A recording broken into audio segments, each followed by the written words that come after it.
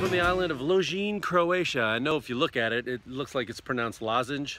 It's not Losinj, it's Losinj. This is my fourth time in Croatia, but I never heard of Losinj before I got here, and it has won me over.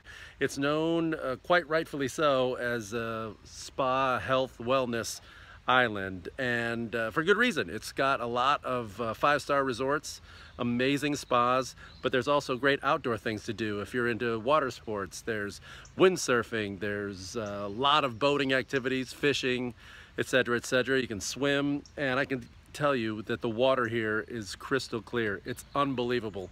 Like no place I've ever seen, really. Anything you want to do that's active, anything that's about wellness or just sitting around a spa or a sauna, this is the place to be.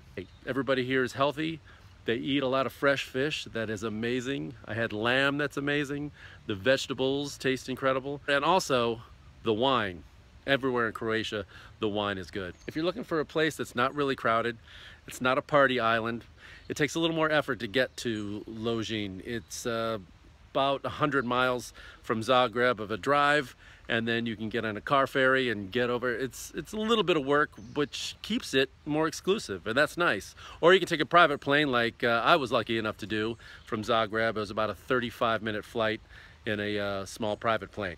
If you're looking for a new vacation spot and you want to come to some place in the summertime that is just gorgeous, peaceful, full of crystal clear water, you can't beat Losinj, Croatia. And remember, it's Losinj, not Losinj.